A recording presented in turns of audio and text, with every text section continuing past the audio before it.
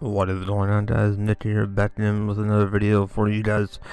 And today I'm going to be showing you guys how to get all the ingredients you need for the XP food for carnivores. Now, carnivores being a mutation in the game, but since I am a perception build, I am an herbivore, because in my opinion, herbivore is easier to maintain, as well as there are quite a few foods to boost perception under the herbivore mutation. So, but for carnivores, I do believe they're like melee and heavy guns. So, if you're one of them characters, you know, this will help you out. The first food is broiled storage piece brain. It costs one storage piece brain, or it requires one storage piece brain and one wood. Now, wood should be pretty self-explanatory, but for the storage piece brain, it's not really difficult. It's just like kind of tedious, because when you kill a storage piece, they have a chance to drop a storage piece brain. It's not always guaranteed. So basically, the fisher sites, you want to go to the fisher sites all around the map. They respawn or reset, however you want to say it, every 10 minutes. So that's pretty cool. If you want to just like farm storage piece brain, you could do it that way. But that is essentially how you get storage piece brain. Is you just go around fisher sites farming, and then kill a storage piece, and eventually, you know, they'll drop storage piece brain. I'm not sure the exact percentage or rate at which they drop a brain, and Butcher's Bounty does not help that, by the way. It's kind of tricky, but I think like I kill like 5 and I eventually get one. But next up is Tasty Squirrel Stew. Requires 2 boiled water, 1 salt, 2 squirrel bits, 2 potato, and 1 wood. Boiled water is pretty easy. You just go to an area where there's water and collect water, and then you boil water just by going to the rinse tab, and there's boiled water, and that requires 2 dirty water and 1 wood. Simply have salt. Salt is kind of rare, kind of not, if you know where to look for it.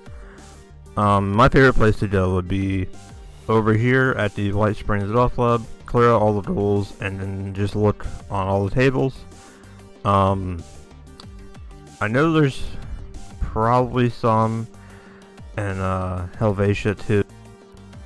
Next up we have squirrel bits, but I'm gonna save that for last because I have 11, and I can show you where to farm them if you wanted to. No. And potato, that's pretty easy. I would suggest having them at your camp, or you know, planting them at your camp. And if you don't have these, they're the farmable dirt tiles that you can get from the foundation. I think you have to be like ally rank, or no, not ally rank, whatever the one below ally is.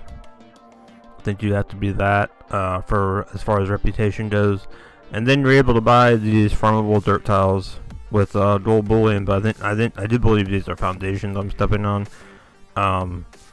But if you are a carnivore, or somebody who crafts a lot of food or whatever, these are very, very important to have, in my opinion. Such a lifesaver to have all the foods that you will ever need at your camp, so you don't have to go around the map like all over the place to get them. But my favorite place to get potato is the General Steakhouse, or at least you go here and then plant it or farm it at your camp. And what's cool about the General Steakhouse is that there are also super mutants there. Alright, so as you can see, we're right here in this area at the steakhouse, and we're behind it. What you want to do is you want to equip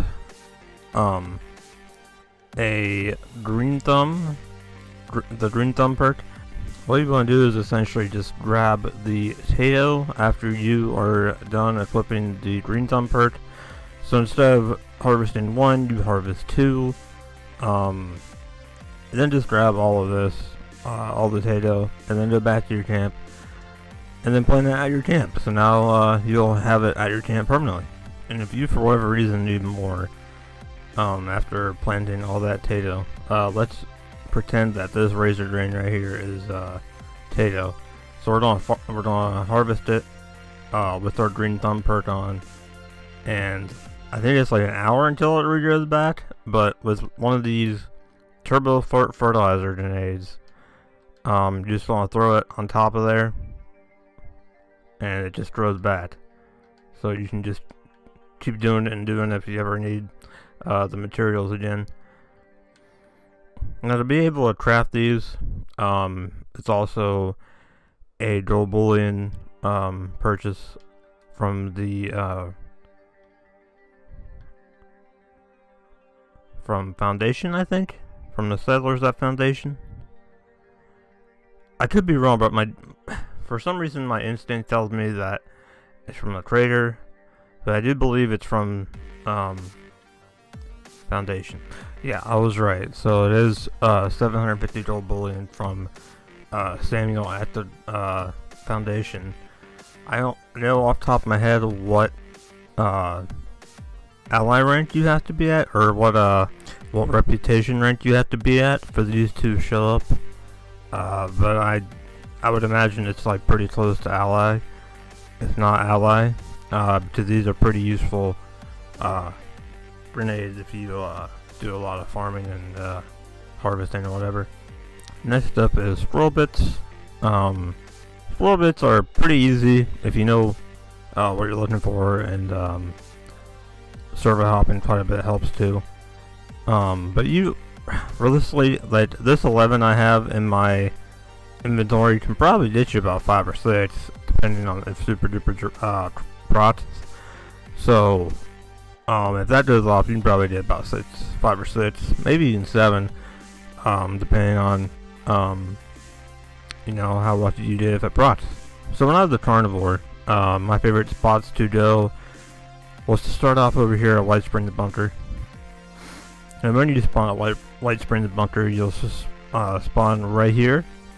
And what you want to do is actually you want to equip the Butcher's Bounty perk, because it increases the amount of meat that you get. So, 80% chance to find animal corpses or extra meat from animal corpses. The higher rank, the better. Again, this is a situational perk, so you don't have to have it equipped at all times. You can just like take it off when you're not using, or when you're not farming, and when you're farming, put it on. You know, but very good perk. Highly recommend it. Again, it's a situational thing. I do not recommend it if you're in combat, or if you know you're going to be in combat. So you essentially just want to come. Sorry, that's sidetracked. You essentially, when you spawn here, you want to come up here, turn right, and you just kind of want to use VATS to scope out the rabbits, and then, or not the rabbits, but scope out the area. And as you see, I found one squirrel right here, and this time I only found one, so that 20% that I didn't find extra squirrel meat didn't exactly work in my favor. But I like to at least go around the building and see if I can find any others. So right here I found one more, or no, I found 2 more. Yep, there's the second one. So right here I got 2. Thanks for Butcher's Bounty. See it propped up there, right there on the side there. So I got 2. So essentially right here I got 5 more, and I'm sitting on, how many squirrel bits am I sitting on?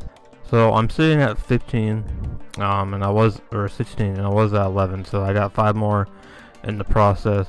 The reason I had 11 before is because I made this video before, and I didn't really like it, so I feel like I can make a better one. And one more, one that was more informational. So after this area here, you want to go around the building, but for time's sake, I'm going to just go to my second spot. As well as you can go to, where is it, Toxic Larry's Meat and Dough? I forget where it's at. here, you will find a fridge that has some squirrel bits in it. And then right here, right in here, in this area, is my second favorite spot to go. So when you spawn here, you'll spawn right here. You want to go to the left. Run over the train tracks.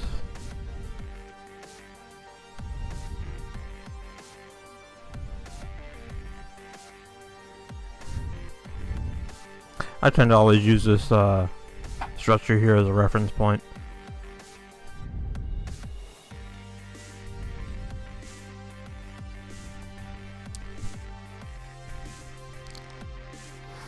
So just kind of want to get close to it, and then once you're to this point here, you just kind of want to use VATS again to scope out the squirrel.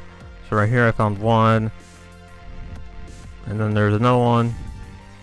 Should be a little more around here, because I'm on a private server, so I know no one killed it. Right there I got 2 more squirrel bits. Right there I got 2 more squirrel bits. Where's the other squirrel at? There he is. Hey, bud. That's 2 more squirrel bits right there. So all in all, through the places that I went to, I got 11 more squirrel bits. And for whatever reason, if 11 isn't enough, if you need more, you can always server hop and whatever. And just farm the squirrels again. I don't think the salt works the same. I think the salt is a 24-hour thing, so be mindful of that. As well as I think you can buy salt from different vendors in the game. Not sure which ones you have to doodle at, but this is essentially all I did. Was I just took out the goals at White Springs every other day or so, and I had enough salt to last me for a while. So, like I said before, I don't think I need to really tell you guys where to find wood. But what I am going to tell you is when you're crafting these foods, make sure you have the super duper perk on, so that way you have a 30% chance to get double the results. Make sure that is on at all times when crafting anything, unless you don't really care about getting double, because you basically just get it for free. It's crazy. Also, when you're farming wood, I recommend putting wood shutter on. But I generally don't really ever use this perk, but I just have it there just because,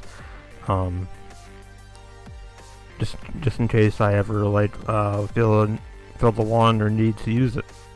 Alright guys, hopefully you enjoyed the video. Hopefully you found it helpful, and you're out there grinding for XP with these foods. I will do a video on the herbivore too, but just not right here right now. I figured I would just give carnivore its own video and then do herbivore in the future. So once again, if you also found this video helpful, leave a like, and I'll see you guys in the next video. Peace out, everybody.